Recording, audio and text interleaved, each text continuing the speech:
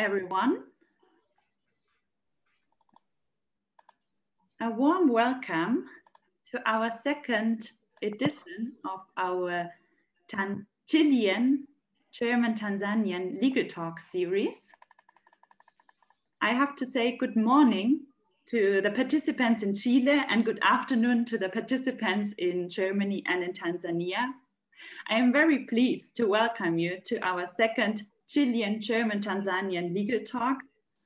Last year, we started this cooperation, this Legal Talk series, as a cooperation between the Heidelberg Centre in Germany and the Tanzanian German Center of Eastern African Legal Studies, a cooperation project between the University of Bayreuth and the University of Dar es Salaam, and the University of Santiago de Chile. Our aim is to strengthen academic research beyond our regional focus so that we can foster this cooperation project on an international basis and framework. This time, we also have a very highly important topic for you because our three presentations today will focus on water resources, on the legal protection, and on conflicts. So today we have three speakers, Professor Dr. Robert Omondi Owino, Simon Schaub, and Professor Dr. Pilar Moraga. And we are very interested in hearing their presentations. This Legal Talk series is now the second one, as I told you, and we're looking forward to have it on a regular basis. And I'm very pleased to say that we are already on board of preparing the next edition so that we can have it on a regular basis, like 3 times per year. The last talk is a living proof that the research and these cooperation projects in academia have no borders. And this is a very living proof to see that the academic exchange is relevant not only for some regions, but also internationally. I want to say that the Tanzanian German Center for Eastern African Legal Studies, for the new people who are from Chile and the people joining us for the first time, is a cooperation project and which gives scholarships to PhD and LLM scholars who are doing their master degree and doctoral degree in Eastern African legal studies. So our scholars come from 6 countries in the East African region, namely Tanzania, Kenya, Uganda, Rwanda, Burundi, and also from South Sudan. One of our alumni, Dr. Robert Owino, is also going to present today. He's originally from Kenya. He did his master degree there, and he's also now as a multiplier educating young scholars in East Africa on Eastern African legal law. I want to thank everyone who's involved in this Legal Talk series, especially the speakers, the moderator, and last but not least, all the participants attending the Legal Talk from different parts of the world. I wish you a very interesting and inspiring talk, and I'm looking forward to a fruitful discussion after the 3 presentations. Thank you. Thank you very much, Caroline, for these nice introductory words. I have nothing more to add. I only want to share the happiness of Karin that we got it to the 2nd edition. I think this is a very nice sign that we have this perspective of continuing these talks. I think it's very fascinating to get together scientists, experts from 3 continents in this interesting talk. Only one technical advice: please turn your microphones off if you are not a speaker and only listening us. Later, when you do your questions, you can turn them on again, so we do not have background noises. Thank you very much. As Caroline introduced a little bit this cooperation project Bayreuth, Dar es Salaam, I want to introduce a little bit the Heidelberg Centre. Me personally, I am a visiting professor sponsored by the DAAD, the well-known German Academic Exchange Service. And I'm visiting professor in the University of Chile and in the Heidelberg Center. I think the University of Chile, I do not have to introduce it. It's a big traditional full university, as you know it. But I want to say 2 sentences about the Heidelberg Center because it's a little bit special and a little bit different. The Heidelberg Center is a center founded by the University of Heidelberg, and we are not annexed directly to a Chilean university. We have various cooperation partners, University of Chile, but also in other areas, Catholic University of Chile, depending on the area. What are the areas you can do something in the Heidelberg Center? We have astronomy, especially a doctorate program in astrophysics. You can do geosciences. Here we have our master in governance of risk and resources. And I think there are some people of this master of governance of risk and resources here, because obviously this water question is a subject of them as well. Then you can do medical informatics. Here we have a master program as well. You can do a doctorate program in psychotherapy, and we have some German language courses. And then we have, and this is very important in our context, also LLM program, a legal master. Our legal master at the Heidelberg Center here in Santiago is about investment, commerce, and arbitration in international context. And please, my colleague, Marie Gabi, from the coordination of the program, say some sentences about our LLM program. Thank you, Gabi. Thank you very much, Professor Sven, and thank you very much for all of the organizers for this space. My name is Maria Gabriela Abreu from the Heidelberg Centre Latin America here in Santiago de Chile, and we held a Master of Law in International Law, Investment, Trade and Arbitration here in Santiago de Chile, and a last period with Heidelberg for 1 month. So we have professors from all over the world, students as well, so it's really international program. For 2021 and 2022, we have extended our due deadline for applications until January 25. So we invite everybody to apply and to contact us in order to inform. Thank you very much, Professor Sven, and the floor is yours again. Ah, yes, and one important detail, mentioning the German exchange service again, you have the chance on 3 sponsorships of DAD with living costs and the flight to Heidelberg. So if you apply, there's a chance to be sponsored by DAD as LLM student in this program. So I think with nothing more, we go to the talks because time is short, and let's get to our presentations. The first speaker already was mentioned today as an example of a successful career of an ex-alumnus of one of our 2 programs. In this case, the program in Dar es Salaam in cooperation with Bayreuth. Omondi Robert Owino is a Kenyan environmental lawyer. So we have Kenya very present today. And he is a senior lecturer at Jomo, Kenyatta University of Agriculture and Technology at the School of Law, obviously. His bachelor in law is from Moi University Eldoret in Kenya. Then he did this master program in Dar es Salaam, which we already talked about. And then he went or stayed in Bayreuth and did a Doctor of Laws in Bayreuth. And I think he's also a DAAD alumnus in this function as PhD student. Owino also is advocate of the High Court of Kenya, and he has experience in environmental law, teaching, litigation, a lot of publications, presentations, which I do not have time to mention here. He was also convened by the Konrad Adenauer Stiftung in the Rule of Law program in Nairobi about Africa in the context of the agreement of the United Nations Climate Change Conference, COP21, concluded in Paris. I was fascinated especially by his book on the Lake Victoria. I think this was also his PhD thesis, a big book.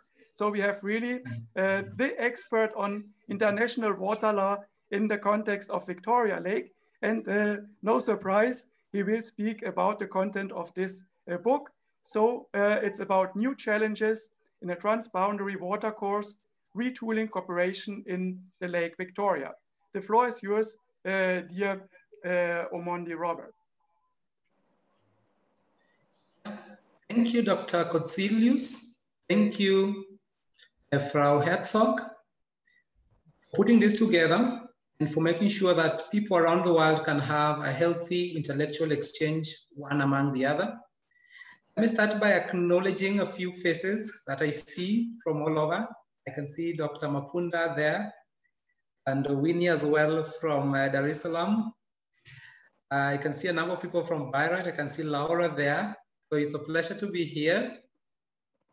And I'll immediately share my screen so that I try as much as I possibly can to keep within the stipulated time.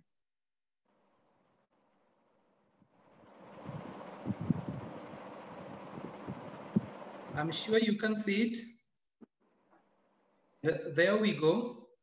So that is the title of my presentation, New Challenges in a Transboundary Watercourse, Retooling Cooperation in the Lake Victoria Basin.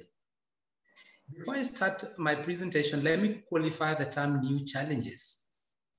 Some of these challenges are not in themselves actually very new. But the reason why I characterize them as new is that they have changing faces. An example of a changing face is at some point, and particularly when I did my PhD research. That was in the year 2011 to 2015. The major concern in the lake was that water levels were plummeting.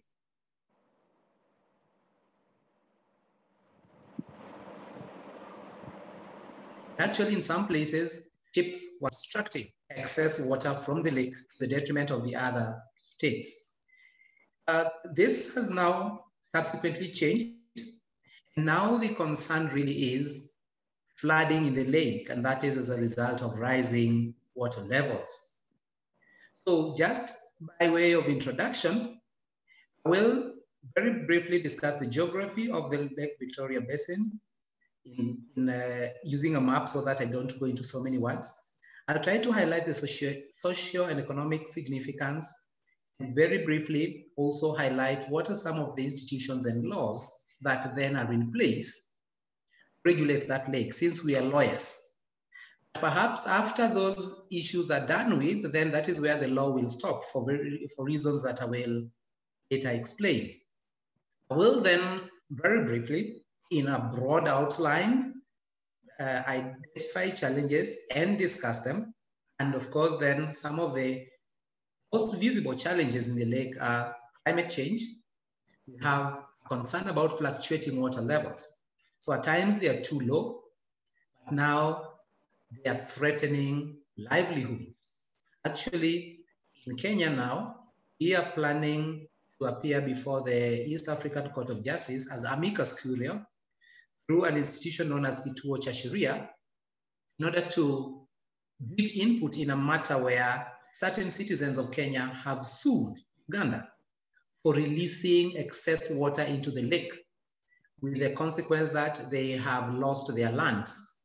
That means areas that were formerly dry land have now become flooded and people have had to move away from those lands.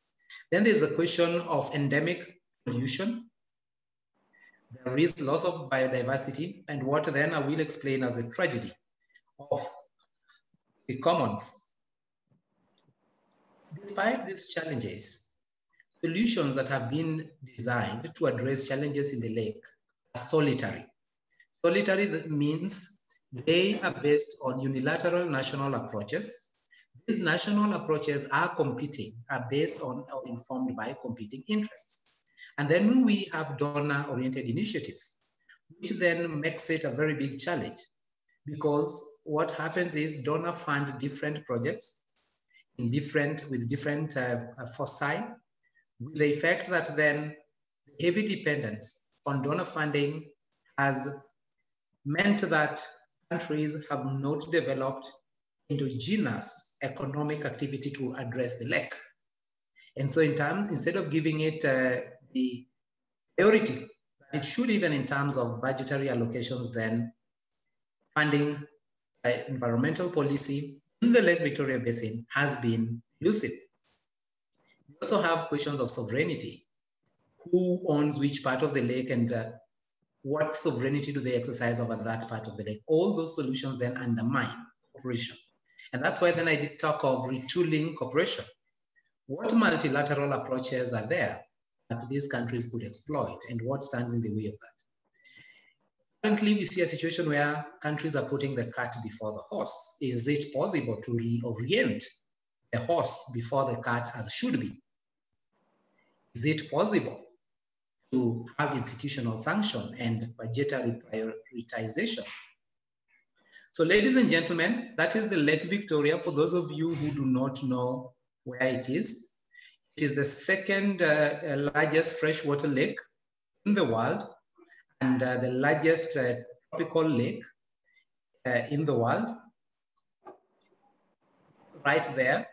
And as you can see, and I will bring you another presentation, it is shared among 3 countries. So this is the part of the lake. I'm not sure whether you can see my cursor, this part here. This is 49% of the lake, which is in the territory of Tanzania. Then we have 6%, we have 46%, which then falls within the territory of Uganda. So it simply means then Uganda and Lake Victoria have the largest portions of the lake. And Kenya comes in with a paltry 6%. So it's more of a jigsaw puzzle, as you can see. And then that is how then the different countries share the lake. The lake, which is still this, also has a basin. When I talk of a basin, I have in mind rivers that drain into the Lake Victoria. And as you can see, for example, that's the wild beast migration that some of you might have heard of. It's so interdependent that these animals cross into Tanzania and into Kenya at different times. So it becomes very difficult to sever the lake or the basin into unique territorial units. And so this is just to help you understand the interconnectedness then that should be there in the lake, which then is not there, and which contributes quite significantly to degradation of that very valuable resource. In terms of institutions and laws, we have the Lake Victoria Basin Commission, which is an institution established under the auspices of the East African Community with a coordination role. It does not have executive functions. So that means it can't dictate what the parties do or don't do. It is dependent on budgetary allocations that come from the independent states, which budgetary allocations at times don't even come. We have the Protocol on Sustainable Development of the Lake Victoria Basin. We have the Lake Victoria Fisheries Organization Convention. And of course, we have the East Africa ESC Protocol on Natural Resources. So these are the regulatory instruments, so to speak, in the lake. However, the finding has been that the problem is not the absence of laws, as I say in my book, rather the absence of a strong political process that can make laws meaningful. And that is where then now lawyers and political scientists need to sit down and have a talk together with some economists. So then we have climate change, which is now becoming quite visible. And this is seen in terms of drought and unpredictable weather patterns. The lake receives 80% of its water from the rain, only 15% from rivers that drain into it. It has about 23 rivers in the basin that drain into the Lake Victoria Basin. This therefore means that when there is no rain, then the levels are susceptible to fluctuation. But also it means when there is a lot of rain, then it only has one outlet, Ginger, which is an outlet into the White Nile, which then means that levels can go very high. There is the fluctuating water levels, which is also a challenge. There is pollution. There is loss of biodiversity. Some species have disappeared. For example, after introduction of the Nile perch in 1950. All this, ladies and gentlemen, give rise to a tragedy of the commons, which means every state wants to overexploit the lake, and very few states want to put in anything or take measures to ensure a sustainable exploitation of the lake. So exploitation, ladies and gentlemen, is largely unsustainable. That, ladies and gentlemen, shows the way the population is growing around the basin, and population growth has a direct impact on the lake. So you can see how it has progressed. And in 2014, that is how dense it was, because then the red parts show you the high population density. This here is a clip of challenges in the lake. I'm not sure whether you can hear it.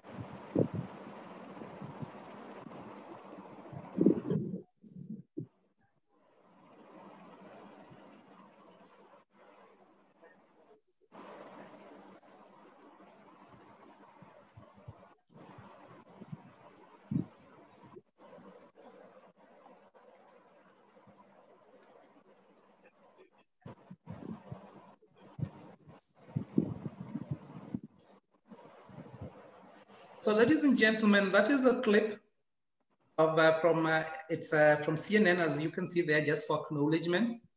It's a few years old now, but it captures the essence of the challenges that we have in the lake. This is what we are presently dealing with. 2 or 3 weeks ago, fish had started washing off in the shore in Uganda. I mean, the government encouraged people not to eat the dead fish.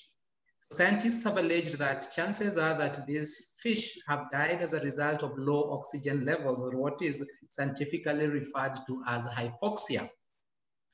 This simply means that then with the pollution and with the eutrophication, which means when the lake becomes fertile, you have algal blooms, you have water hyacinth, there are low oxygen levels for the fish.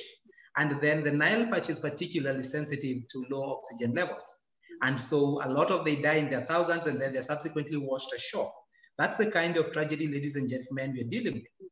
And I continue saying then that the solutions we have until now in terms of competing interests, and these ones are acute in fish and water.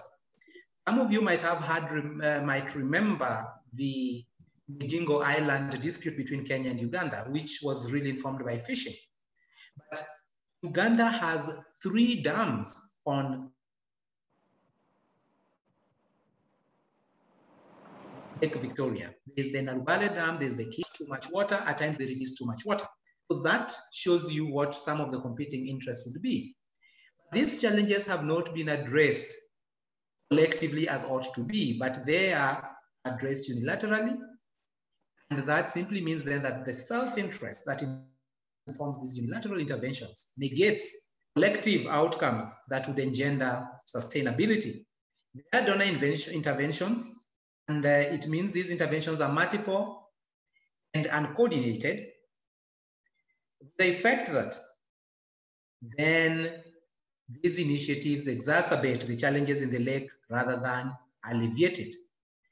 Countries don't want to cede sovereignty. You saw the wild beast migration honestly, you can't say the wild beasts are mine because this is nature. And nature or geography does not respect cartography. It does not respect boundaries running across a map. And so then what the EU has done is that they have given up a measure of their sovereignty in terms of resources, and that means they could be answerable to an executive institution that has certain powers. Cooperation, if we were to retool it, would mean we should develop multilateral approaches undermined by concerns of sovereignty. We should have a strong political process as a prerequisite getting stringent laws. We cannot start with laws. We must get the political process right. We should have strong institutions, and we should have clear budgetary allocations to address some of these challenges. I mean, in the book that is out there, just maybe to quote a bit of what I say that inquiry is relevant in view of the litany of the environmental challenges that afflict the Lake Victoria Basin. In this context, the book makes a finding that the legal frameworks and institutions responsible for effective management and transboundary cooperation in the Lake Victoria Basin are fairly inadequate. That means they're not fully developed. They're anodyne, which means they are weak in nature. From this assessment, emphasis is made that the solution in resolving the conundrum in the Lake Victoria and its basin lies not in adopting more laws to regulate diverse transboundary aspects of the Lake Victoria Basin, but rather in initiating a strong political process that should eventually enhance the quality of extant laws and heighten the reach and height of institutional implementation. This study underscores political will as an indispensable pathway to robust legal measures that ought to drive effective transboundary resource cooperation in the Lake Victoria Basin. However, the fact that political will is still weak undermines the cooperation in the lake, where then statist concerns take center stage. Ladies and gentlemen, thank you for listening to me. And I think I have 4 or so minutes to go. I hope I didn't rush too fast, but I will be glad at the tail end of the presentations to take questions. Thank you once again.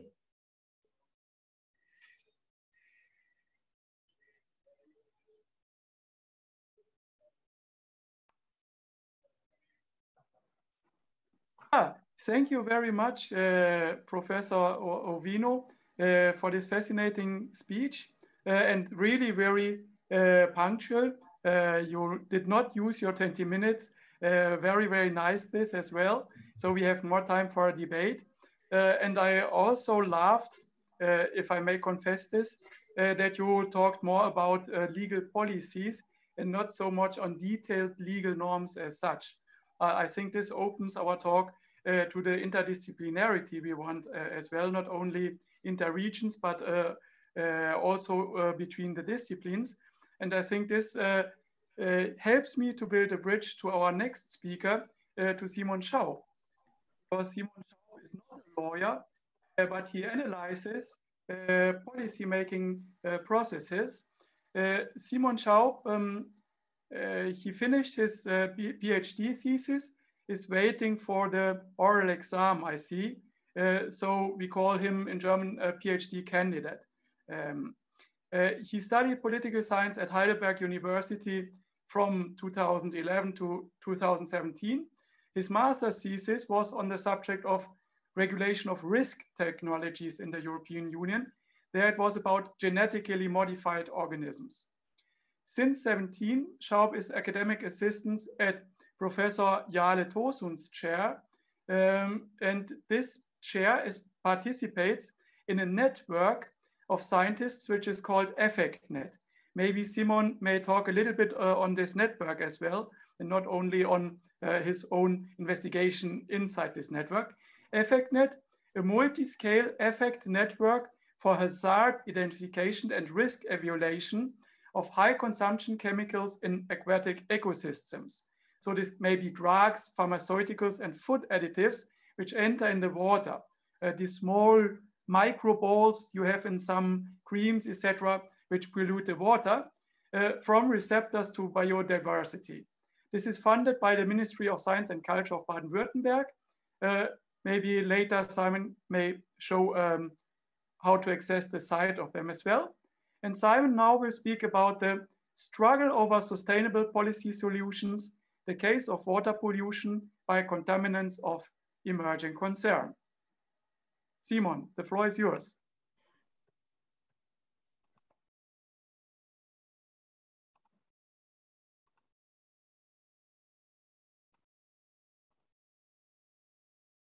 Thank you, Sven, for the very good introduction. Can you hear me? Good. Yes, and thanks as well for giving me the opportunity to present our project and also to talk about my PhD thesis, which is nearly finished. So it's another 2 months to go, and hope I can defend it soon. Yes, it was really interesting to already hear from Roberto, from his work on surface water and pollution and other issues. And I'm going to talk about a topic that has just recently received more and more attention, and it's about micropollutants or contaminants of emerging concern. And this is a kind of a new type of pollutant that enters surface waters, and there's more and more research on this topic. And actually, when I grew up in Germany, I always had the impression that actually water in Germany is of very good quality. There's no issues with drinking water. It's really easy. You just drink the water from the tap. There's no concerns at all. And also with bathing, you can nearly enter every lake or every river and go swimming there. And then when I started to do my PhD, then I certainly noticed actually there are issues. And if you follow the press or the media reports, you could actually see that there are still issues in Europe and in Germany. And for example, these are German newspaper articles published just 2 years ago. There was a report by the European Environmental Agency on the condition, on the water quality condition in Europe, and actually found that the most rivers and lakes in Germany actually in quite a bad situation. And yeah, that's just like a few examples of that media report that actually caused quite some attention. For example, it says German waters or German rivers are in a bad condition. Yeah. And this is a graph from the report. It's actually on the ecological status of a river basin or different river basin districts. We have different river basin districts in Europe that are evaluated. And you can see that all the areas in red, they are not in a good condition. And you can see Germany in the middle, and actually you can see it's mostly red. And the question is why this is the case? Because Germany actually has been a forerunner in environmental legislation in the last, I don't know, in the last decades, 30, 40 years. And there has been like really significant improvement in water quality. Because like 30, 40 years ago, actually the rivers were really polluted by industrial waters, and you could see dead fish swimming on the surface, and that's not the case anymore. The water is clear, so it's quite a surprise in the beginning. Maybe some words on the legal background. The European Union has a quite ambitious legal directive. It's the Water Framework Directive. And that one actually requires EU member states to achieve a good status of surface water and groundwater by 2027. So this legal directive is actually guided by a certain normative aim. And achieving the good status involves meeting certain standards for the ecology, chemistry, and the quantity of waters. And there's a focus on the ecological status of surface waters, so that's why I give you a short definition.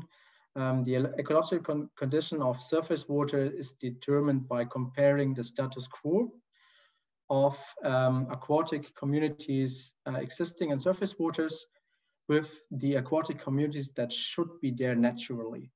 So you have an idea of what should be in the surface water under natural conditions, and then you compare it to what you actually see empirically, and then you get an impression on how good the status is. And actually, in most German waters, there should be a much more vivid and rich biodiversity as there actually is. So it's a puzzle that's still, it's not really clear why. Yeah. With the European Environmental Agency, they identified different pressures, and you can see on the left, there's a big problem in Germany with hydromorphological degradation. Back in Germany, 100 years ago, a lot of rivers, they were streamed, straightened, or dammed, and that caused huge problems for the ecological system, or for aquatic life. That's one big problem. The other one is agriculture. Germany is characterized by a large agricultural sector, and there's problems with nutrients that enter rivers and groundwater. There's problem with fine sediments, and there's a big problem with pesticides. Germany as well is characterized by a strong industrial agricultural sector. So a lot of efforts have been done to actually increase the efficiency of agriculture, and that also means to use a lot of pesticides. So all this is known, but the fact what you see below, these are like the contaminants of emerging concern, and their effects are actually less known. And among these are industrial chemicals, for example, for cleaning clothes. Another one is microplastics, and then hygiene and detergents. And another one is pharmaceutical residues. So always, if you take medicine, your body is not able to absorb the whole substance. So always there's some part of the medicine is going to be go back to the water. And concerning pharmaceutical residues, and there's actually more and more scientific evidence that there actually is negative impact on aquatic life in water. And if we focus on the pharmaceutical residues, because the evidence is best in this case, we can see it's actually a really complex problem. What you can see in this graph, there's a lot of different entry pathways. You can see on the right, because medicines are used in agriculture, so there's veterinary use. So from this, the medicines enter manure, and in the end, they somehow end up in groundwater and surface waters. The other one is human use. So medicines are used, and then they go into sewage water, then they enter treatment plants. And the problem at the moment is that most treatment plants are not able to filter these substances.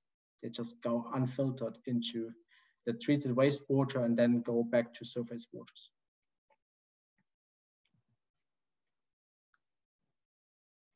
And adding to this is that actually with pharmaceutical residues is that there are different policy goals that need to be addressed. If you want to solve this problem, you need to address the problem in somehow in an integrated way, and somehow needs a kind of nexus thinking. So different aspects of different policy goals are somehow connected, like in a system. That's also why we talk about the water health food nexus. And there's one aim is the water quality protection or environmental protection. The other thing is health security, because we need medicines that work and we need the population to be able to take these medicines. That's what we see at the moment with the COVID pandemic. It's really important to have these medicines, and they need to be functional. And the other thing is food security. We need to have an agricultural system that is able to produce food in quantities and quantities that are actually achievable for the population. So efforts to achieve one goal might actually hamper achieving connected policy goals if you don't take this whole problem like in an overarching way. So what's the research interest, especially like from my side or from Jale Tosun and for me, that is that we saw that actually, yeah, there's growing scientific evidence for negative impacts of various kinds of contaminants in emerging concern. And actually in the European Union, we have the precautionary principle that allows policymakers to take regulatory action already when there's already only preliminary scientific evidence. So actually, you don't have to prove that something is harmful in order to take action. You can already, if there's just a sign or just preliminary evidence, you can already take regulatory action. So the ground is there. It's possible to take action. And then what we see, at least in Germany, is the response is really weak. There's not much has been done in this way, at least regarding like strict regulation. And the other question is, what actually is the best way to address the issue of pollution by contaminants of emerging concern? That's related to the nexus thinking and interrelated policy goals. And the other thing is, what type of policy solutions are available? So there are different policy approaches that are discussed in the literature or among experts. And you can actually differentiate between two different approaches. One is to tackle the source of the problem. These approaches aim at preventing contamination from the onset. These approaches either may tackle industry, like the production of chemicals. It's possible to improve the production to actually make these pharmaceuticals less or more environmentally friendly from the beginning.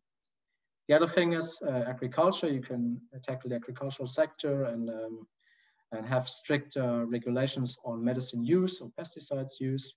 The other thing is consumers of medication, like ordinary citizens, to give them advice in the usage and disposal of medicines.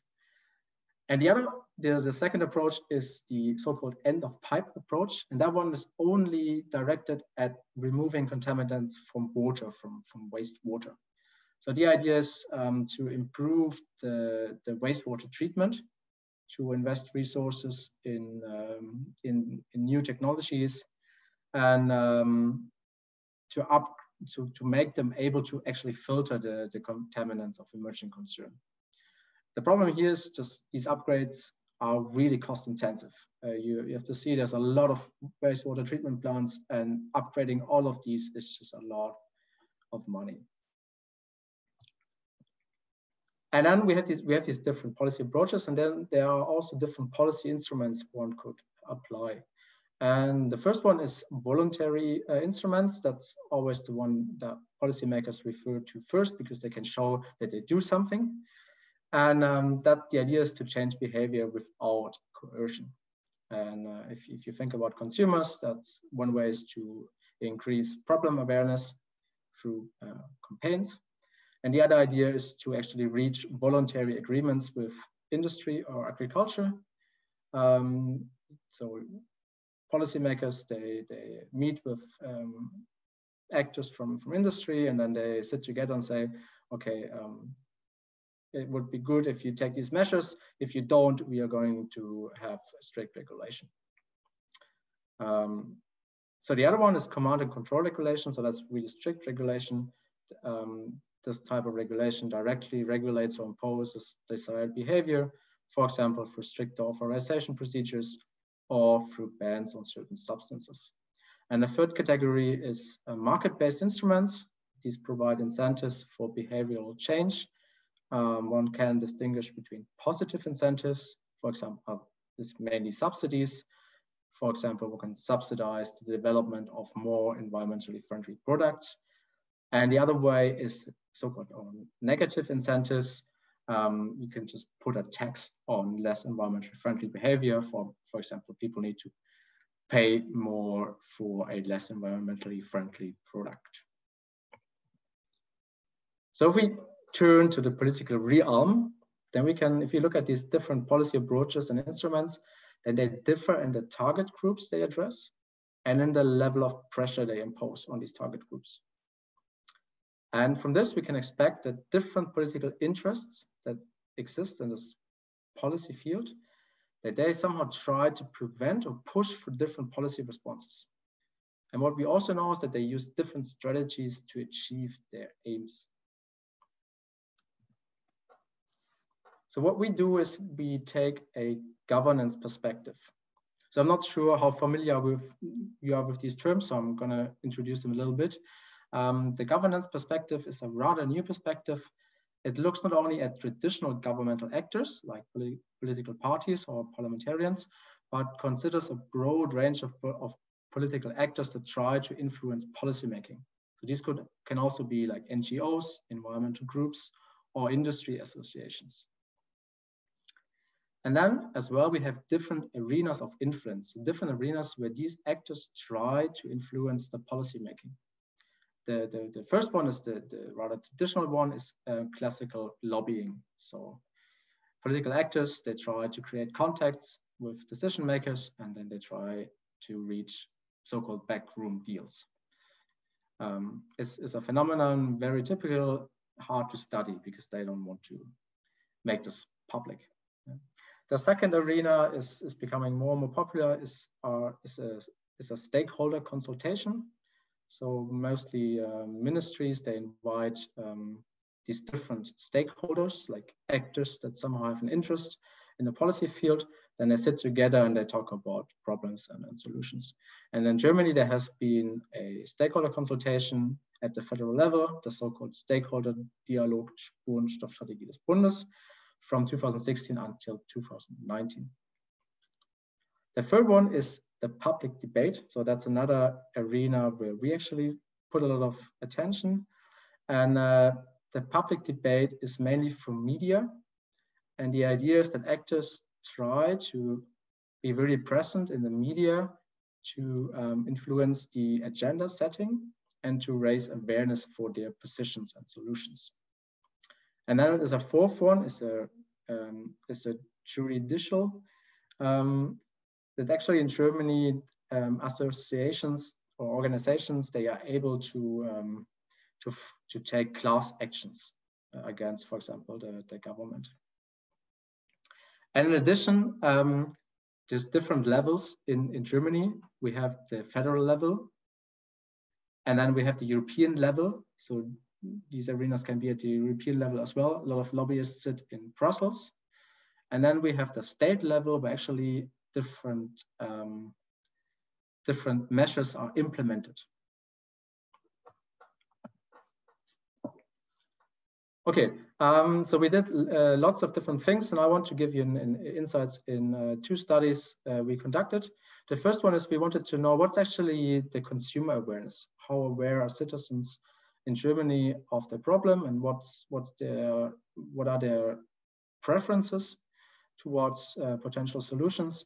And therefore, we took a representative survey with about 2,000 respondents in 2017. And we asked them a set of questions on problem awareness, environmental attitudes, their perceived causation, and preferred policy solutions. What we could see is that there's actually different, their problem causation varies. There's about 30% of people that actually mostly blame the industry for the problem. Okay, thank you. Yep. And then you can see that some also see the agriculture as responsible. And what was interesting is that actually most of them, they would agree that actually everyone has some responsibility. But there's only a few that actually blame themselves, like the private households. So that would actually lead us to think, okay, their motivation to take action by themselves is actually not that big. Then what we could see as well is if we look at possible policy instruments, that actually most citizens, they would actually prefer traditional command and control regulation. That was kind of a surprise for us. But on the other hand, if you think about it, people always, they don't really want to pay more money. So that's why they object taxes and fees. And yeah. And then there's the second study. Hope I can make it in the remaining minutes. And we did a media analysis. And what we did is we looked at the time frame between 2013 until 2017 and investigated the media reporting in 1,000 newspaper articles. And what we wanted to do is to actually investigate what type of actors appear in the public debate. Like who is investing resources to actually try to influence the public opinion or the media reporting. And then we wanted to investigate what actually are the lines of conflict. What is the dominant policy narrative? And are we able to identify actor coalitions based on shared policy preferences?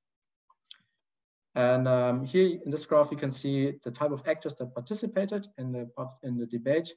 Mostly actually water associations. So they were really upset because they had to bear the costs of improved water treatment. Then we can see a lot of attention by scientific actors. Then not very surprising, the Green Party. And then we can see a lot of actually actors from government. And much more to our surprise, not many consumer protection organizations or environmental organizations. So this also led us to see that the agenda setting in this regard is more like top-down. We call it top-down. It's more like from the state side or from science, and not from bottom up. Like we don't have like strong environmental organizations that push for this topic. And these are their positions on different we call this concepts. We could see that actually they mostly agree on things. They agree that there's a risk for the environment. Most of them actually disagree there's a risk for human health. Most of them blame the consumers to be responsible for this problem, not many the industry. And the other thing is they also blame the wastewater treatment sector, and that's where they see the solutions, mostly to inform consumers and to upgrade wastewater treatment. And what we could see as well is they did not really pay much attention on specific policy instruments. And maybe final slide is that what we use is a method called discourse network analysis. And that's a method you normally use also to identify different actor coalitions. And if we would see different actor coalitions, like a politicized debate, then we would see two different clusters, two different groups of actors. And what we see here is the exact opposite. It's just one big bunch of actors that are really similar in their positions. Yeah, maybe to conclude, so the contamination of surface water by contaminants of emerging concern is a complex problem that needs integrated policy solutions to achieve competing policy goals. And the puzzle is, despite growing scientific evidence for negative impacts, the policy response in Germany has been weak. And the weak response can be explained by a stronger interest to achieve health security, a strong influence by industrial actors, and a lack of concerted public efforts to push for a significant policy change. Yeah. Final information on the project. Sven, you already introduced it a lot. There's a link to the website. It has a website. Maybe if we share the slides, maybe later on you can have a look. And there's some more information on recent publications. Yeah. Then thank you for your attention.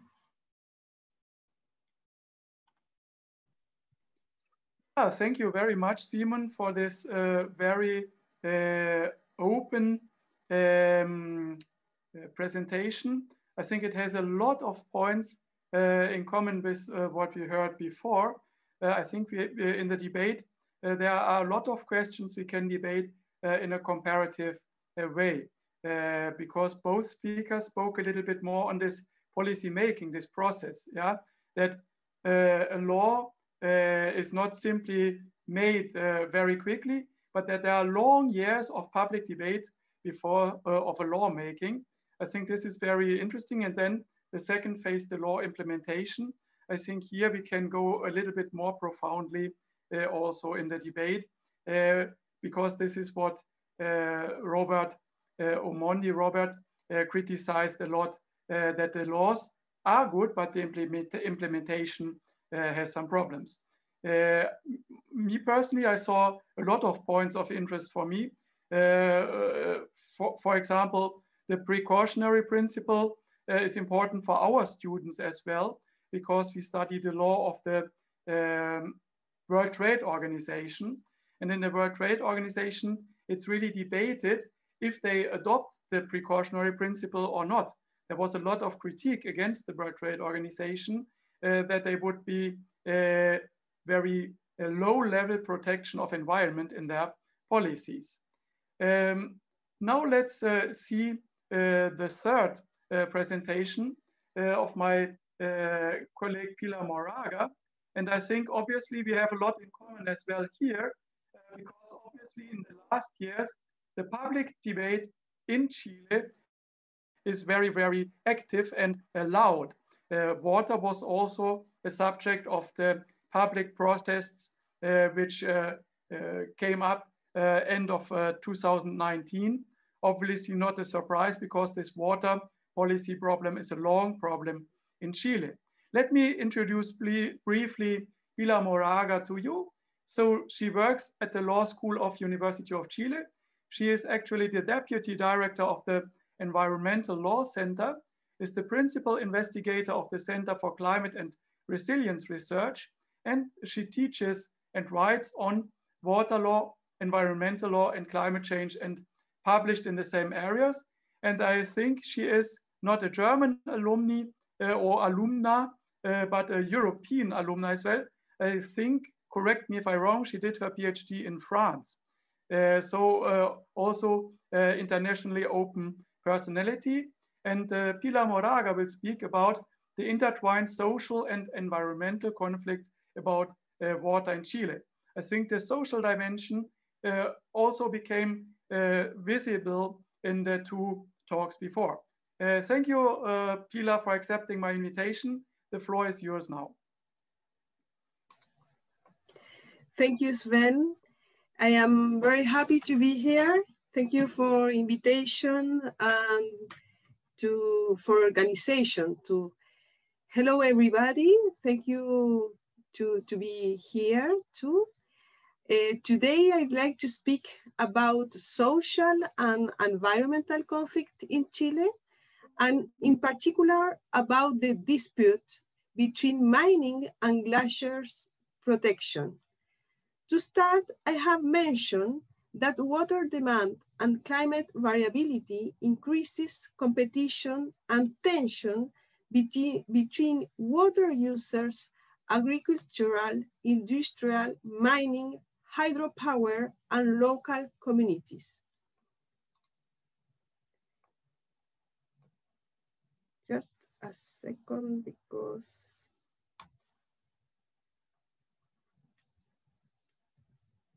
excuse me. I try to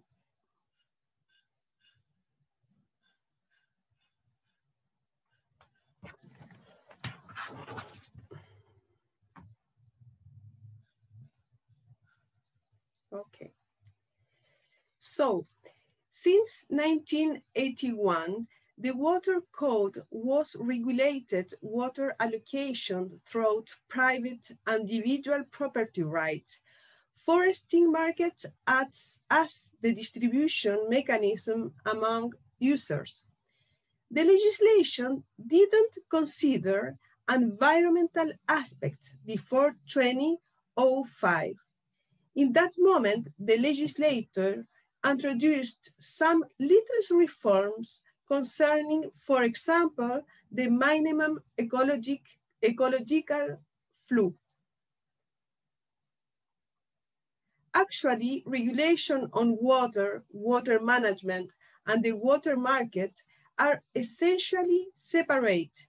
from the regulation of environmental law. And under the current institutional framework, the Directorate General of Waters does not have the power to ensure environmental protection. In addition, we can mention that the Water Authority is responsible of glaciers management, but there isn't any special legislation in this area. This context explained the situation,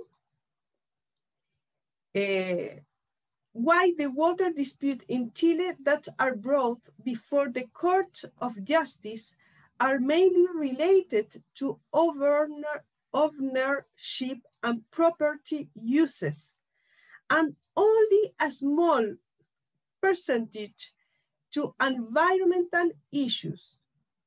You can see this situation in this slide because the environmental conflict is a little part of this graphic.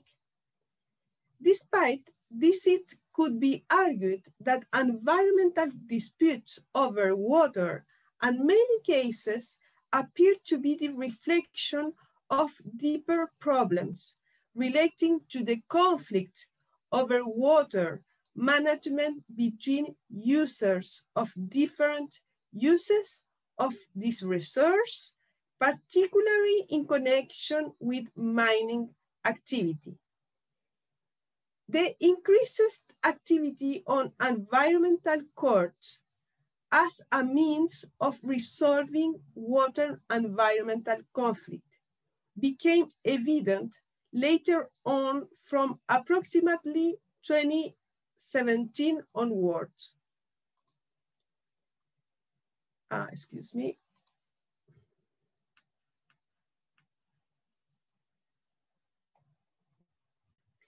For example, the exponential increase in conflict in Antofagasta region in the north of Chile from 2017 onwards is now striking. The main actors are Atacameño indigenous organizations and the owners of lithium mine projects in the Salar de Atacama. And the water component is associated with all of these as a relevant subject for the discussion. So, concerning the parties in the environmental water conflict in Chile, we can affirm the plaintiff in environmental disputes over water use and rights are for the most part neighborhood and community boards, farmers, indigenous people, and water users organization. As for the defendants, in all cases, this comprise the environmental authorities. Actually, considering that these are the state administration agencies that manage the environmental permits of projects. The most controversial issues in environmental conflict over water is their approval of investments project on environmental assessment process, since the disputes arise with respect to this type of activities. Now, concerning the content of environmental water conflict. In this matter, we can say the content or causes of this conflict, we can affirm that the disputes arise because those activities are a potential threat to water resource in terms of risk, quality, or scarcity. The environmental plaintiff concerning water are brought to environmental tribunals through the environmental responsibility demand.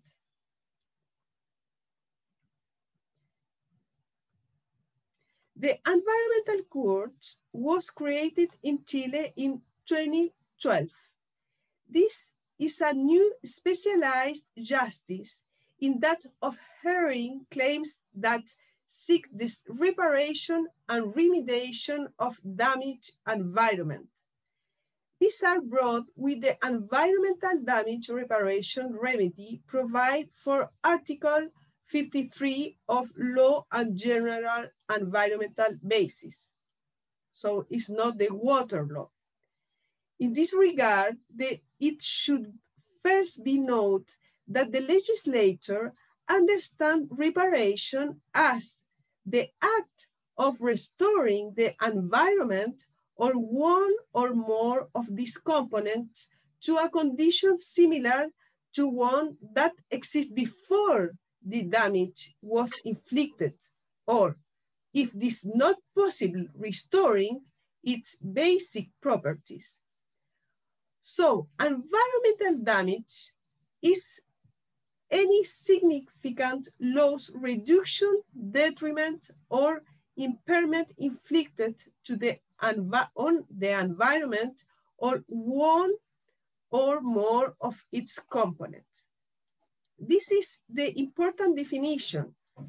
In this respect, one judgment of the environmental court is related to glaciers protection.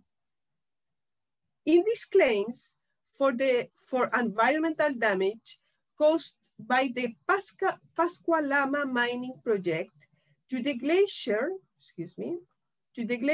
in the north of the country before the Second Environmental Court of Santiago. This is a lawsuit for environmental damage on behalf of civil society against the Pascualama project as a result of damage caused to the glacier located near to the project activities, and in particular to the existing concerns regarding protection of the glacier in this region in Chile. It's the north of Chile, in the area very affected by water deficit.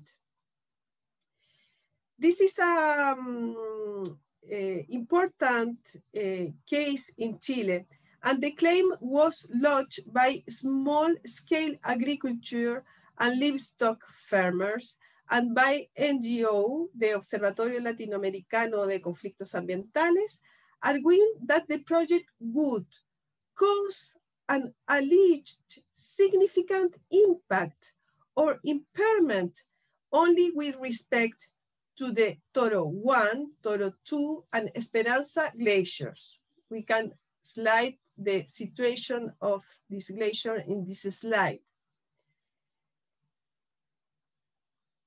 However, the court held that there is a multiplicity of evidentiary background and pieces of evidence that are consistent with one another, assessed in accordance with the rules of sound judgment that allow for confirming that the historical trend of the loss of the ice body mass in the project's area of influence has not been altered.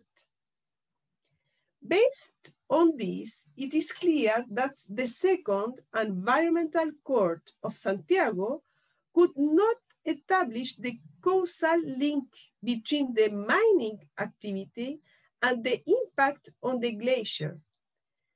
Notwithstanding that is acknowledged a loss of surface attributable to climate condition, whether due to variability or of an anthropogenic origin, is as indicated by the defendant. Based on that opinion, the reduction of the surface area of the previously mentioned glaciers could not be considered as a result of human activity, mining activity, rather as a consequence of global warming.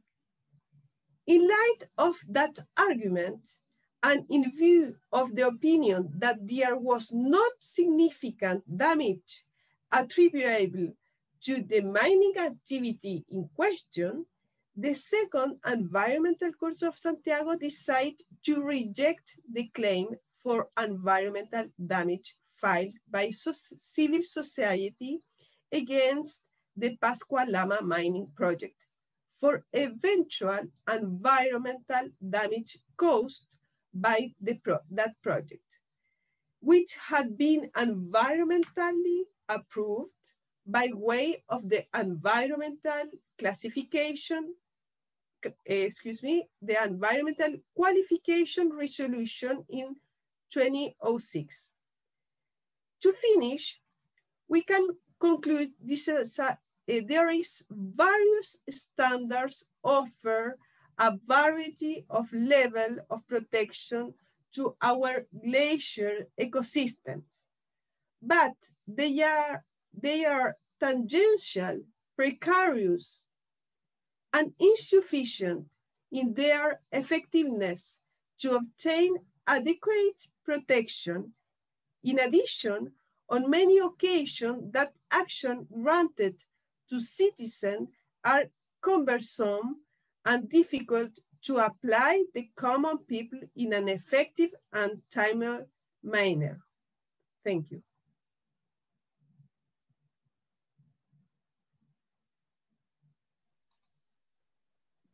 Thank you very much, Pilar, and very, very punctual as well. I think you didn't take your 20 minutes. And I think this contribution was very, very valuable to complete the picture which the two other speakers painted already. I think you talked very well about changes in legislation. I, as a foreign visitor in Chile, am very fascinated by the creation of environmental courts. This is something which in Germany, for example, does not exist, such a specialized court. And I'm very happy that you presented us a case. I think a case study always is very, how do you say, very concrete, and we can imagine the structure of the conflicts very, very well. But me, I don't want to talk first. I want to open the floor to our public. Now, please, your questions, and obviously, because they are so intertwined, maybe the three colleagues have questions to each other as well, from their perspective to one of the other speakers. This could be a very interesting talk as well if we bring the three speakers together, but nothing forced. Questions first, maybe. And I think there are some virtual hands you may raise. I think we simply can orally post our questions to the speakers. Who has a question? Who breaks the ice? As always in these conferences.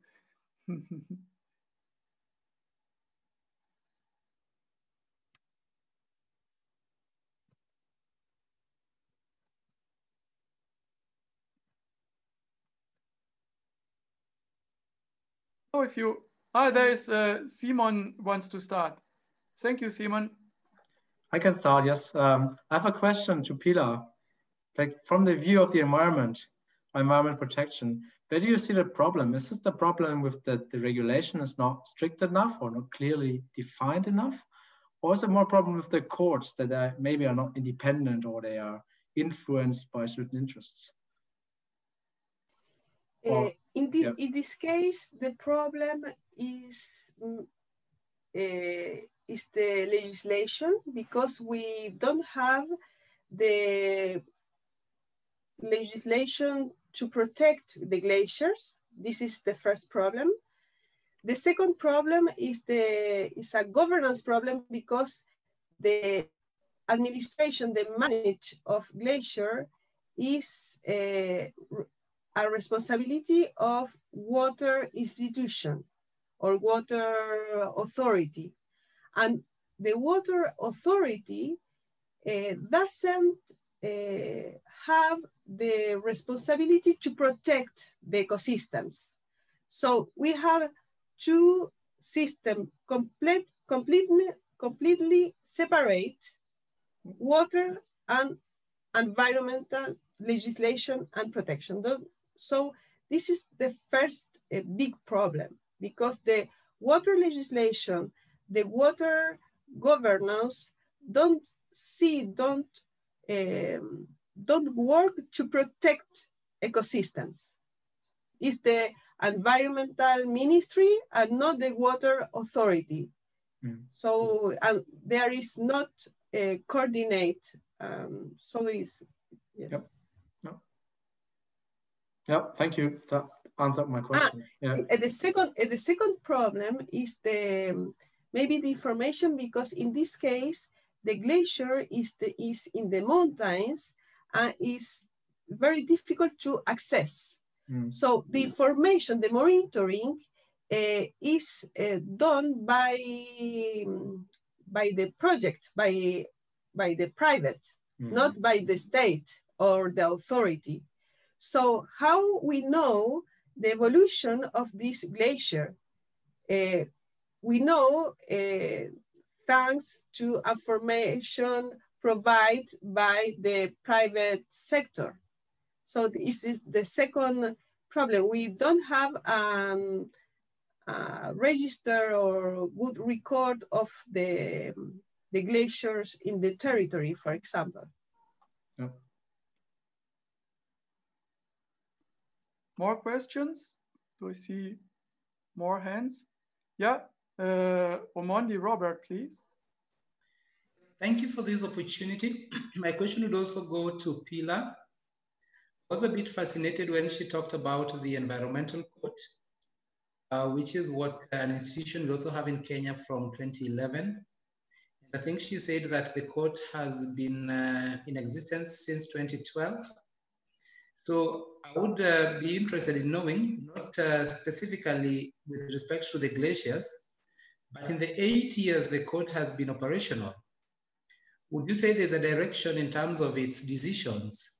And if there's a direction, are those decisions liberal or are they conservative?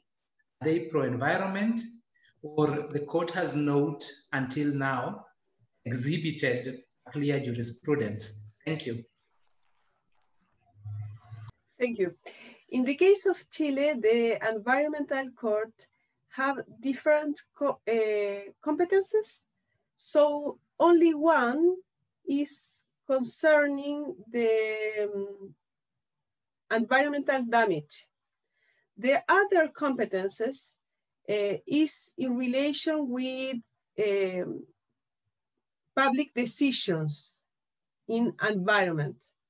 I don't know if I am clear, but it's important because in general, the decision of the environmental courts are the administrative decision in relation with the permits, authorization, and others, or sanctions. But only one competence concerns the environmental protection directly, is the environmental damage responsibility. So the competence is very small, and in this competence or damage, or environmental damage, I think the courts are very open to protect the environment, and in general, they try to create or interpret the legislation in the good term to environment. So it's not, they are not a conservative opinion in general. I don't know if I respond. Thank you. Thank you. Then maybe just one last question so that I don't take all the time for everybody. Is there a right to environment in Chile? In your constitution? Yes. Yes. We have a right. It's a yes, we have an environmental right, and that progress in the first, in the last 30 years in the jurisprudence. I think the content is more open than before, because the definition in the Constitution is linked with the pollution, but the courts understand this right concern the ecosystems or the health, but not only pollution. So I think in the last years we progressed in this sense, but I hope the new constitution, because we are in the process to a new constitution, we will have ecological constitution, so more strong to the environmental protection. Hello, everyone. Can you hear me? I wanted, please, that Professor Owino responds his own question for the countries he is investigating, so that we get into a comparative discourse. Now we know that Chile has a growing recognition of a right on clean environment. And I understand Pilar that she sees it as a subjective right. I think this is, we have to differentiate very, very clear. Later, Simon and me may talk a little bit about Germany, about the difference between an objective right and a subjective right.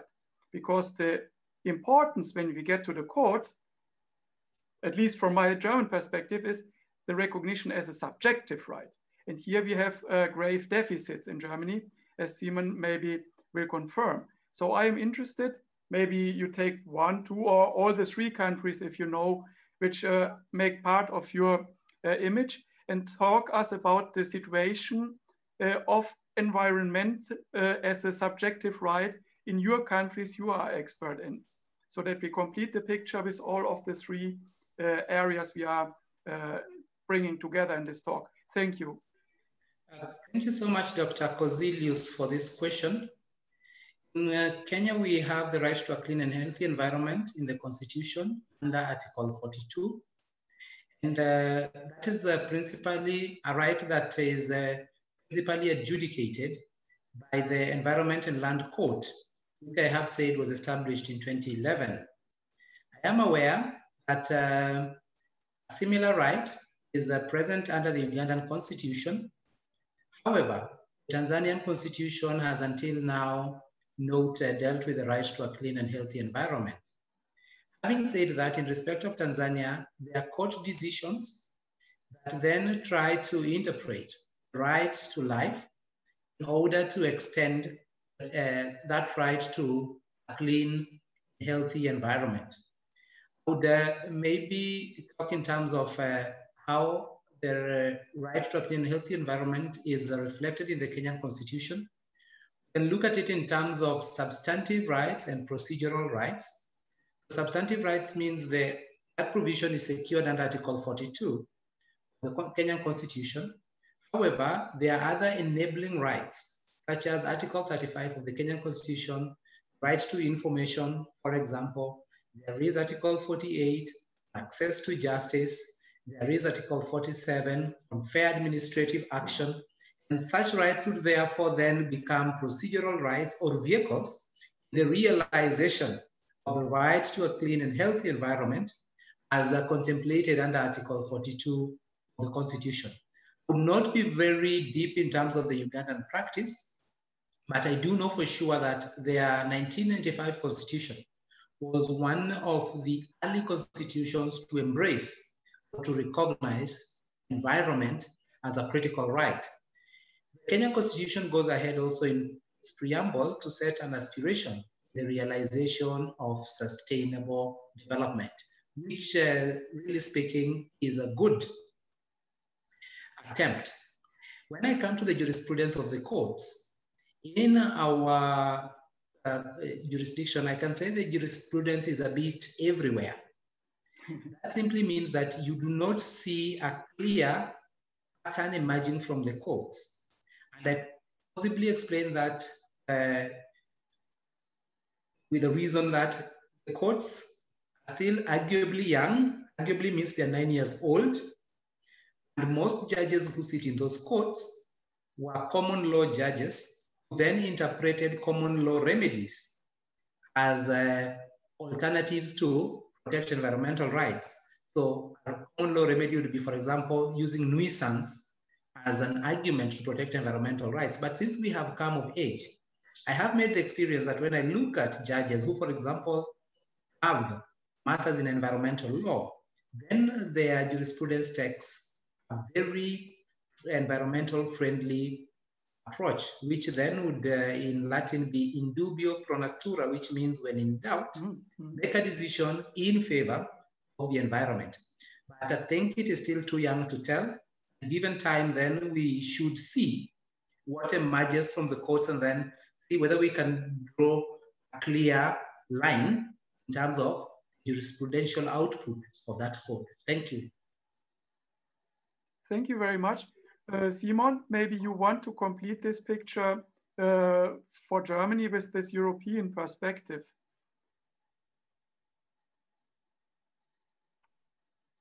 Yes, I can try. Maybe you have to add or maybe to correct me.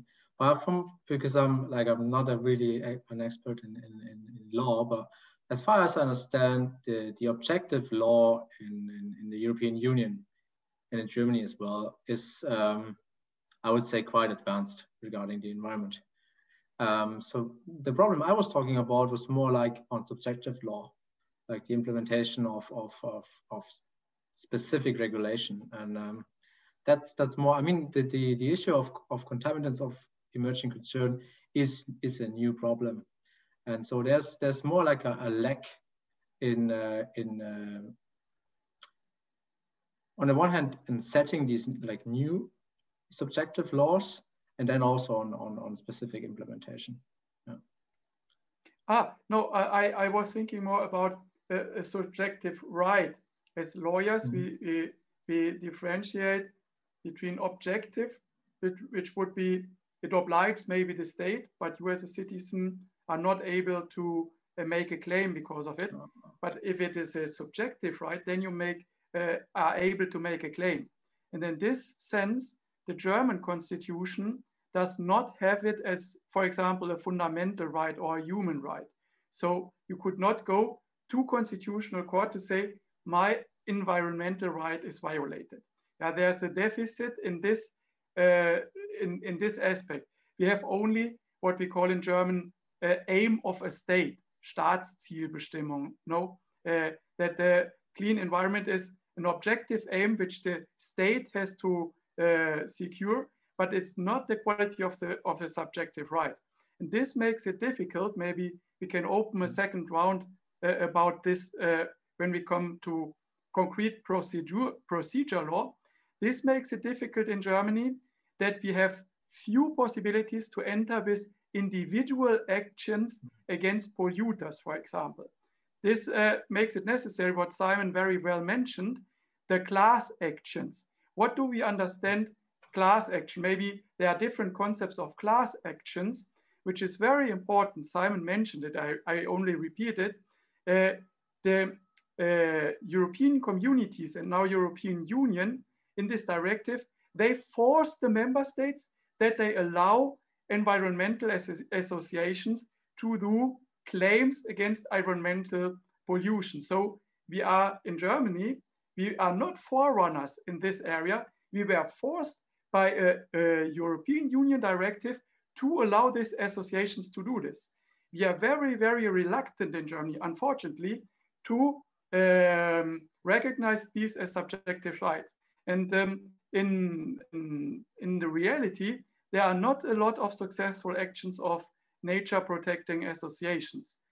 So this would interest me in the two other contexts we are meeting today, Chile and this Victoria Lake group of the 3 states. How is it with this possibility to enter with a true action? Yeah, in Germany, you have really to say, I am affected. This poison in the water affected my personal health, or my fish died because of your poison. You cannot say some fish in a lake very far from my home died because of your pollution. Yeah, this subjectivation, or this kind of making it subjective to protect objective interests. This is very low developed in Germany, and I would wonder if it in your regions is better developed. Excuse me, Professor. Can I ask a question, please? Mm-hmm. Can you hear me? Yeah. Yeah. So my name is Luis Gitingwa, and I would like to ask 2 questions. My first question goes to Dr. Omondi. I would like to know, Doctor, earlier on in your presentation, you referred to ongoing cases at the East African Court of Justice regarding against Uganda. And you say it was the cases about the use of water of Lake Victoria. But I would like to have your take and your perspective analysis on the principle of equitable and reasonable use of water among all riparian nations, especially on that specific context. And my second question goes to Pilar. Does your country, Chile, recognize the right to conservation of indigenous people? Or is it your country is a signatory member of the Declaration of the United Nations on the right of indigenous people? So if you can help me to understand that context. But also I would like to express my sympathy and my condolence to the Udism community for the passing away of Professor Kanyoni. Thanks. Thank you. Dr. Koziulius, may I proceed and respond? Yes, your first one was for you. Okay, thank you very much. Thank you, Mr. Gitinho, for that question. And I mean, the question tells me that you have some insight on the competing principles of no harm and equitable and reasonable use of a watercourse. When we talk of the no harm principle, that simply means that any interference by an upper riparian with water along a watercourse is deemed as an act of harm and could even be construed as an act of war.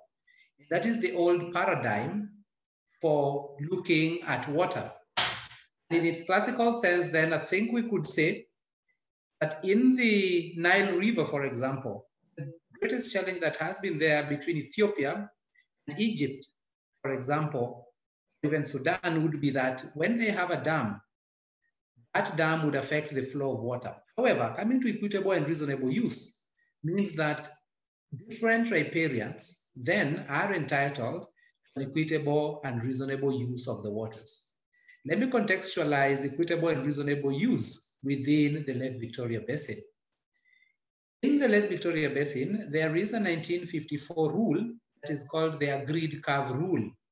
The Agreed Curve Rule came into being when the Owino Dam, now Nalubale Dam, was built, with the effect that there was an agreement that that dam would not affect the natural flow of water into Egypt.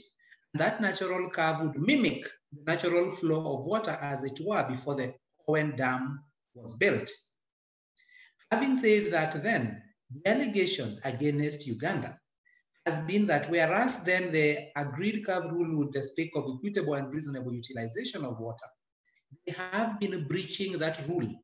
That means they have been abstracting more water in breach of the Agreed Curve Rule. Or rather, they have been releasing more water, depending on the levels of the lake, in breach of the Agreed Curve Rule. There has been then a desire to redefine this Agreed Curve Rule. And there is now a Lake Victoria water abstraction policy. But then taking into consideration the lack of enforcement, among the nations, given that the Lake Victoria Basin Commission is just an coordinating entity, it becomes difficult to enforce any agreement that the parties adopt, even if they were to, let's say, breach it. You would not take anybody to the ESCJ. That brings me to the case, the ESCJ. On 22nd of March, 2020, there was flooding in Kenya due to the release of excess water, or allegedly due to the release of excess water. And because of that release of excess water, certain individuals who live on the shores of Lake Victoria who had to move away because then their land was flooded and was now not useful for habitation. Subsequently, these individuals did file an action before the East African Court of Justice, suing Uganda for releasing water, which then led to loss of land on their part. We seek to join that action as amicus curiae. And amicus curiae is a friend of the court. And when you are a friend of the court, one of the things you should demonstrate is neutrality. And so if we are a neutral party, then it means we will guide the court on the law in terms of how do you interpret the agreed curve rule and other principles that relate to an international watercourse, such as equitable and reasonable utilization. That means then that we will try to be as balanced as possible and let the court, with the benefit of that information, then arrive at a decision in respect of the parties before it. But as it were, we are not appearing in favor either of the Kenyans or in favor of the Ugandans. I hope that answers your question, but I would welcome a follow-up if at all there is. Thank you.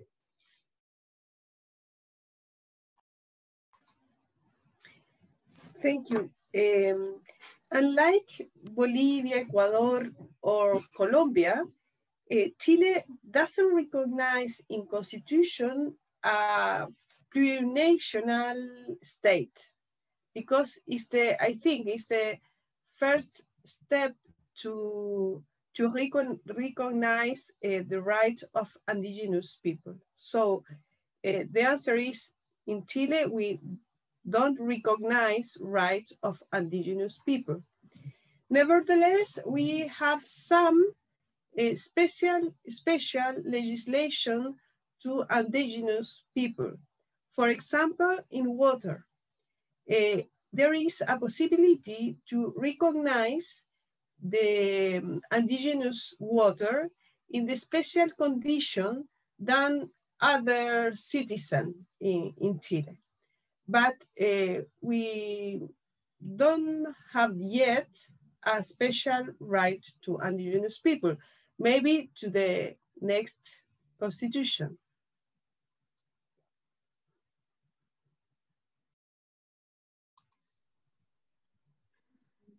Yes, as a visitor, I have this impression that these problems are heavily intertwined. For example, the conflict between large semi-industrial agricultural firms and small indigenous traditional producers. This is obviously about water resources. More questions, more hands.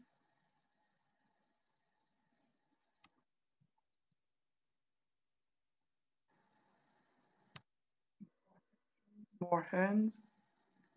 If this is not the case, Simon again. Yeah, Simon.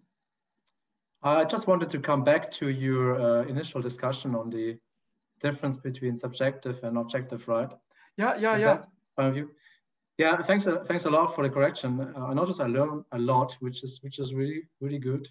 I just noticed that maybe a different case might be really interesting in this context, is the case of nitrate pollution. I'm not sure how aware you are of this topic.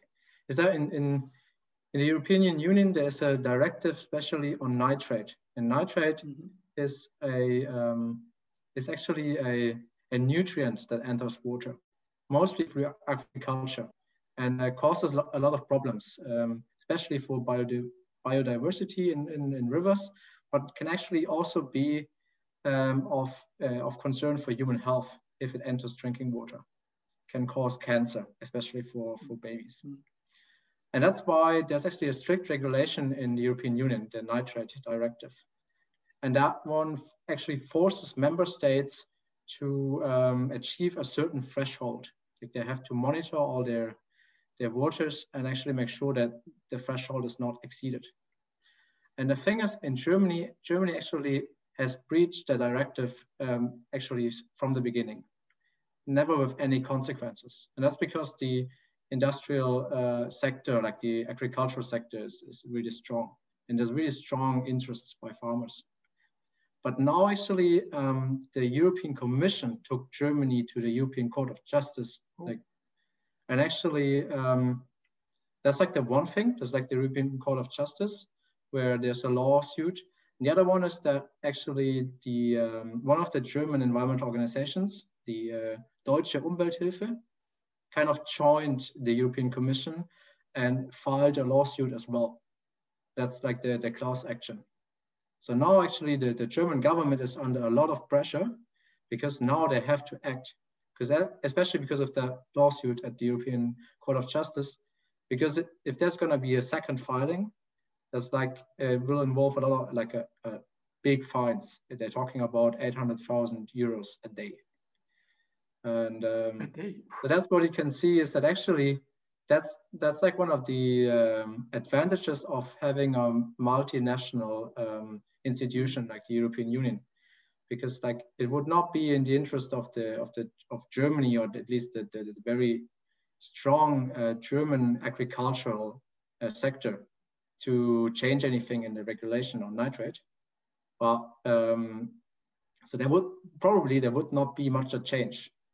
But now, because of the European Union and the strong pressure by the European Commission and the possibilities to file these lawsuits, there's very likely that there's going to be a change in the future. Mm-hmm. The two other speakers, you have some associations with what Siemens says. You want to add something from your perspective, from your national or regional perspective? Yeah, precisely. When you elaborated on the objective and subjective rights now, I understood what you're asking about. In our context, we call them civil political rights and socio-economic and cultural rights. Mm-hmm. So then environmental rights and such rights, right to health, right to water, those are socio-cultural and economic rights. And of course, then the enforceability. You see those rights under Article 43 of the Kenyan Constitution. The enforceability is limited because they are to be realized progressively, and they are also to be realized to the extent of the, we can say, ability available to the government. And so then it becomes difficult. Yes, you can go to court, but you cannot say that the government has not provided enough water. That you can't go to court, that is for sure. But whether then the courts will compel the government to provide enough water will be questionable. That is a socio-cultural economic right. Another good question that you asked is, does somebody need to suffer harm in order to go to court? Mm-hmm. Our constitution demonstrates that you have personally suffered harm where the right to a clean and healthy environment has been breached. So you don't need to show that you have been sick or anything. You just can't go because such actions are deemed to be actions in the public interest. Now the constitution is so liberal in terms of who can go that anybody can go. And you can contrast that with other cases. Let's say personal injury claims. You cannot go to court on a personal injury claim where you cannot show a direct loss suffered by reason of the act complained of. I think that would be my addition. But of course, I would still welcome any further questions if there are. Pilar, maybe the same thing more or less for Chile? In Chile, we don't have the right to water.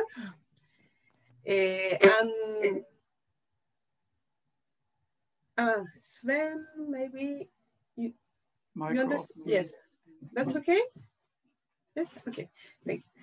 So we don't have the right of to water. And the main problem in the constitutional context and rights is the relation between the environmental right and economic right, because there is a tension between different uses in relation to water, and because the water in Chile is a private right, an economic right. There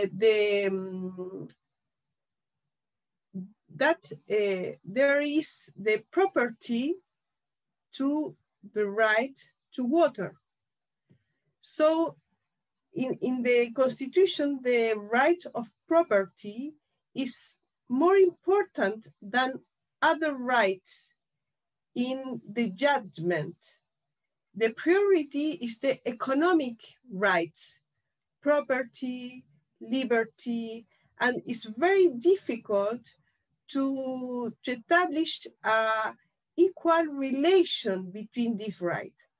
And this, I think this was the problem in the social crisis in last October, because this tension provoked the difference between the communities, the vulnerable communities in particular. So this is, in my opinion, this is the main problem in the present constitution. So this is the challenge to the next step, to the next debate, how we can establish a better relation between the rights, property, liberty, development, and social rights or environmental rights. And in this context, we start the discussion about the right of nature, right to water, right to indigenous people. The debate is open now. The decision is in the society now, because yes, in the constituent assembly, yes.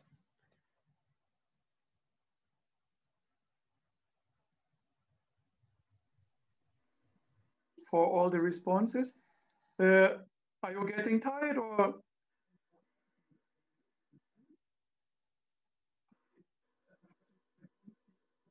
At once, between screen 1 and 2.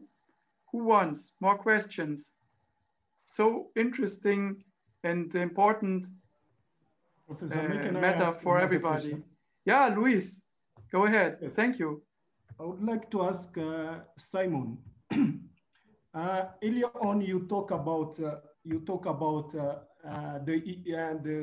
European Commission and all the regulation about climate change and the right to environment. I would like to know whether the European Commission or European Union member state, are they in this, especially in this context of climate change, are they recognize climate refugees or environment refugees? Very interesting question.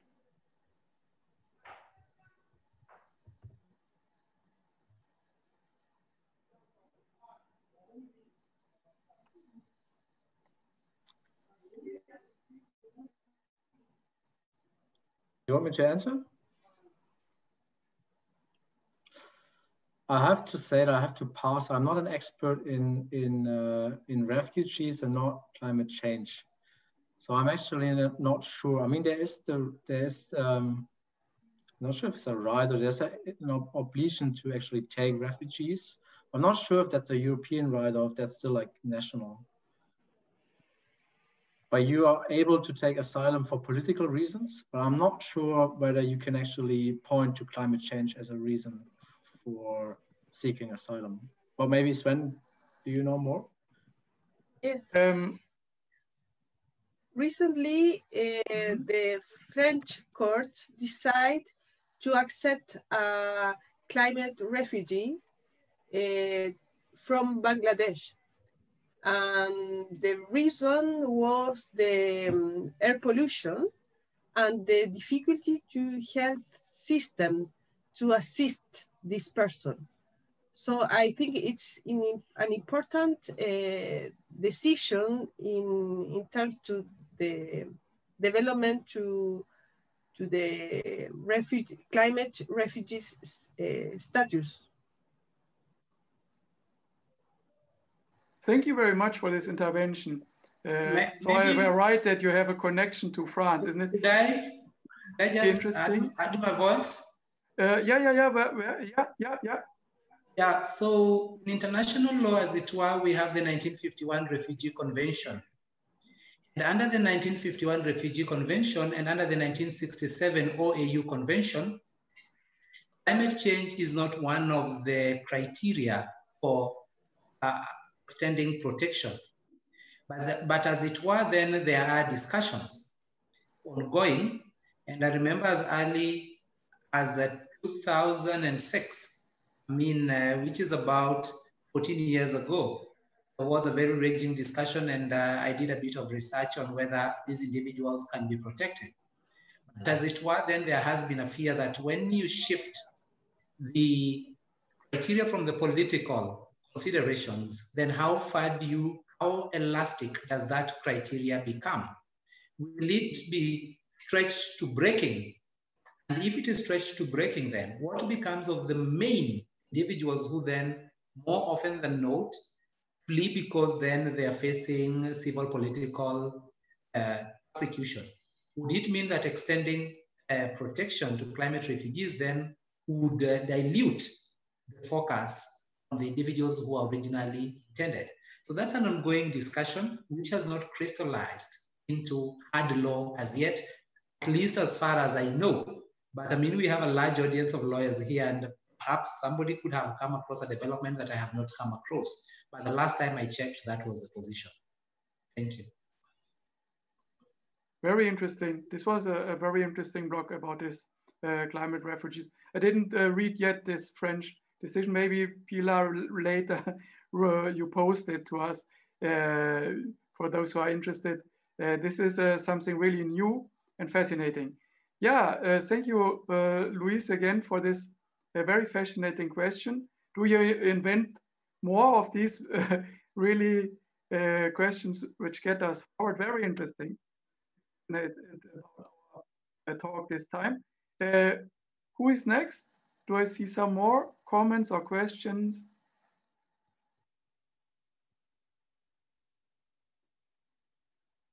If there are no more questions, I think 2 hours is a very good format. So maybe we come to close it.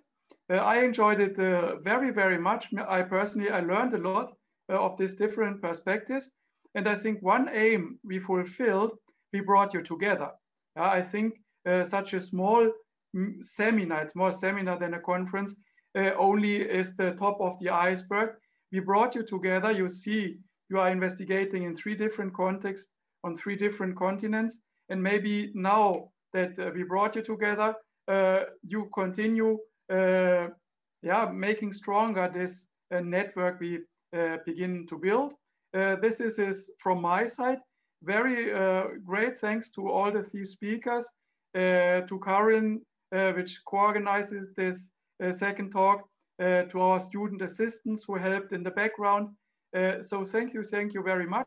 And maybe the last word to close this event, I leave to Caroline Herzog from Bayreuth.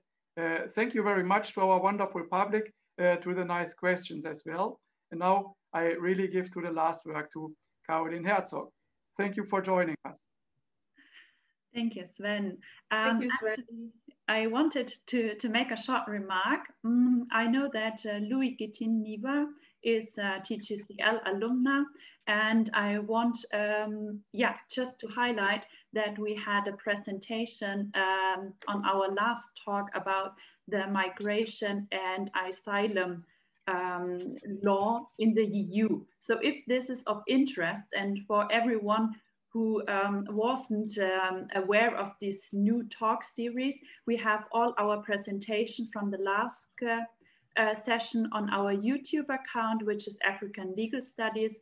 So you can watch this presentation online. And with regards to climate change refugees, I would like to leave it open to you as participants. Please give us feedback if this is of great interest. Then we should try to organize speakers, experts on this topic, and then we can make a special issue in one of our next talks. Right. Otherwise, I wanted to encourage also our students, the students from Chile and the students from TGCL, the current student group, to ask questions. If this is a too great public and you want to ask questions later on, then please feel free to do so. We will try to share all presentations in the course of this or next week. And yes, as I said, we would appreciate your feedback. We want to make it, we want to find relevant topics and topics that affect the 3 different continents that you were representing. Pilar, Moraga, thank you very much for this very insightful presentation with a lot of new information for me personally. And yes, thank you very much. Very interesting. Simon Schaub, you're participating in such a great project, and I'm so glad to hear. I think I would never heard about this project when we hadn't have this talk. And also to you, Omondi, Robert, Owino, thank you very much. I have already read some parts of your book, so I was aware of it, but it is always a very good, it gives us more detailed information when you enter in such a discussion. And I think it was really of, it was benefiting all of us, and I hope you too. Yeah, so in the name of Toko Kaime, the TGCL project leader, who can't be here today, I should also convey his regards. I hope he's there next time. And in the name of on behalf of the whole team of TGCL, I would like to thank you for your attendance. Thank you very much. Bye. Bye. Bye Bye, everybody. Thank you. Thank you for joining us again. Bye-bye. See you next time. Maybe it will be about May. We want to do this more or less 3 times a year. Maybe about May will be the next edition. Thank you. Congratulations.